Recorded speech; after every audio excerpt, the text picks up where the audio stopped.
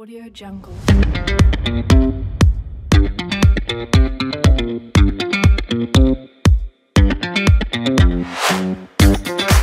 Audio Jungle.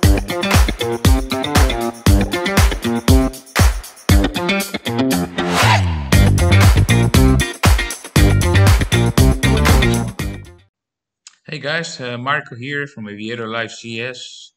Welcome back to my channel. Today we will continue reviewing hydraulic system for the Boeing 737-800NG, and this is part 2 of the hydraulic system review. Now we will talk about the hydraulic system A and B leak. Let's start with system A. If a leak develops in the engine-driven pump or its related lines, a standpipe in the reservoir prevents a total system fluid loss. With fluid level at the top of the standpipe, the reservoir quantity displayed indicates approximately 20% full. System A hydraulic pressure is maintained by the electric motor-driven pump. Now, if there is a leak in the electric motor-driven pump or its related lines, or components common to both the engine and electric motor-driven pumps, the quantity in the reservoir steadily decreases to zero and all system pressure is lost. Now let's talk about the System B hydraulic leak. If a leak develops in either pump, line, or component of System B, the quantity decreases until it indicates approximately zero and System B pressure is lost. The System B reservoir has one standpipe which supplies fluid to both the engine-driven pump and the electric motor-driven pump. However, with fluid level at the top of the standpipe, fluid remaining in the System B reservoir is sufficient for power transfer unit operation. A leak in System B does not affect the operation of the standby hydraulic system. Now, if we talk about the power transfer unit, the purpose of the PTU is to supply the additional volume of hydraulic fluid needed to operate the auto slats and leading edge flaps and slats at the normal rate when System B engine-driven hydraulic pump is inoperative. The PTU uses System A pressure to power a hydraulic motor-driven pump, which pressurizes System B hydraulic fluid. The PTU operates automatically when all of the following conditions exist. First, System B engine-driven pump hydraulic pressure drops below limits, 2350 psi for more than 0.5 seconds. We are airborne and the flaps are not in the up position. So you need to meet all these three conditions in order for the PTU to operate. Now, if we talk about the landing gear transfer unit, the purpose of the landing gear transfer unit is to supply the volume of hydraulic fluid needed to raise the landing gear at the normal rate when System A engine-driven pump volume is lost. The System B engine-driven pump supplies the volume of hydraulic fluid needed to operate the landing gear transfer unit when all of the following conditions exist. First one, we are airborne. Second one, number 1 engine RPM drops below a limit value. Third one, landing gear lever is positioned up. And the last one, either main landing gear is not up and locked.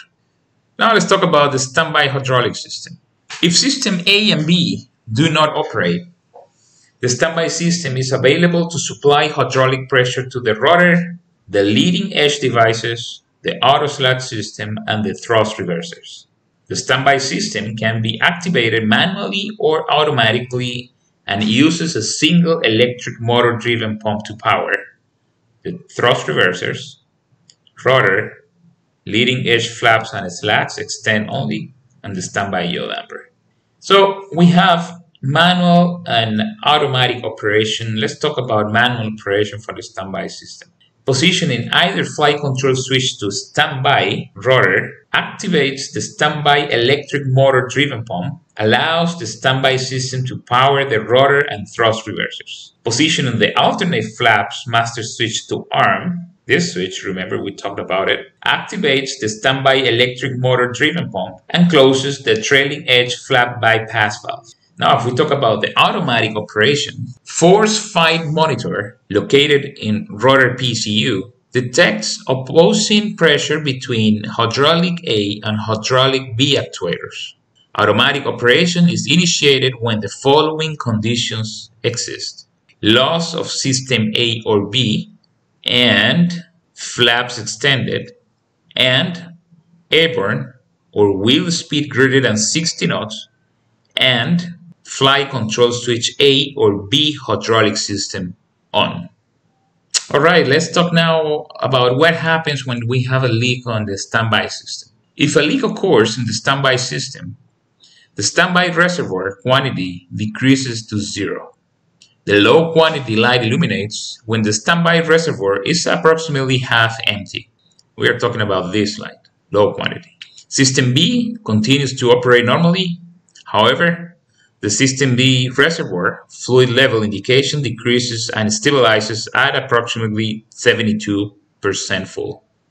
Now we will talk about hydraulic system normal operations. So what I did here, I took some extracts from FCON Volume 1, those that refer to a hydraulic system. Okay, so first we can talk about the preliminary pre-flight procedure, and there we need to verify that the following are sufficient for flight. We need to check oxygen pressure, and we need to check hydraulic quantity and engine oil quantity. Remember, we press the system switch on the MFD and we will get the hydraulic quantity and pressure. And now let's talk about the pre-flight procedure. And this one is usually done by the first officer. So flight control panel check. What do we need to check here? Flight control switches, guards closed. Verify that the flight control low pressure lights are illuminated, as you can see here. Flight spoiler switches, guards closed. Yaw damper switch on. Verify that the yaw damper light is extinguished. Verify that the standby hydraulic low quantity light is extinguished. Verify that the standby hydraulic low pressure light is extinguished. And verify that the standby rotor on light is extinguished. So you can see them all extinguished here. Alternate flaps master switch, guard closed. Alternate flap position switch off. Verify that the field differential pressure light is extinguished.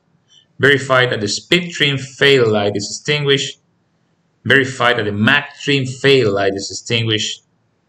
And verify that the auto slap fail light is extinguished. So this is what we want to see. Now if we continue, when we get to the hydraulic panel, we need to check that the engine hydraulic pump switches are on, and on.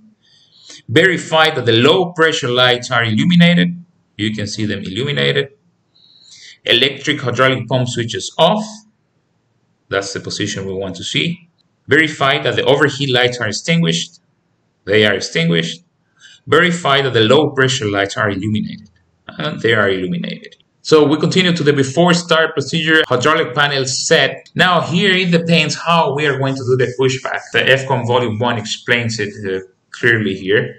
If pushback is needed and the nose gear steering lockout pin is not installed, you can see the warning there. Do not pressurize hydraulic system A. Unwanted tow bar movement can occur. System A hydraulic pump switches off. Verify that the system A pump low pressure lights are illuminated. System B electric hydraulic pump switch on. In this case, verify that system B electric pump low pressure light is extinguished. We need to verify that the brake pressure is 2,800 psi minimum, and verify that the system B pressure is 2,800 psi minimum. If pushback is not needed, or if pushback is needed and the nose gear steering lockout pin is installed, electric hydraulic pump switches on, both of them. Verify that the electric pump low pressure lights are extinguished. Again, we verify the brake pressure is 2,800 psi minimum.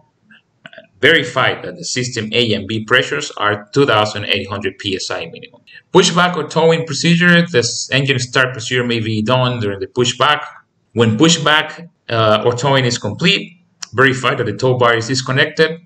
Verify that the nose gear steering lockout pin is removed. System A hydraulic pump switch on. Verify that System A pump low pressure lights are extinguished.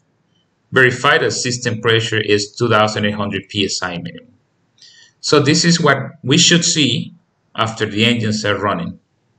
I put this small note here. It says push back or tow out is normally accomplished with all hydraulic systems pressurized and the nose wheel steering locked out.